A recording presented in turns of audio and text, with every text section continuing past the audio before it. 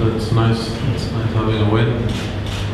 I'm very happy the way it wasn't my best match, but I'm happy the way I played today. It's first match since 2.5, 3 months, so I'm pretty happy.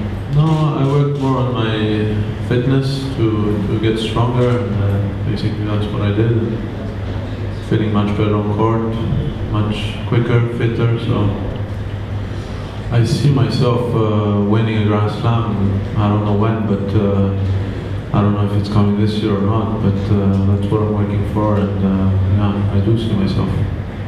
You come into your matches pretty relaxed. Do you think that helps you a lot? I don't actually. I'm pretty stressed out. Maybe you don't see it, but I don't.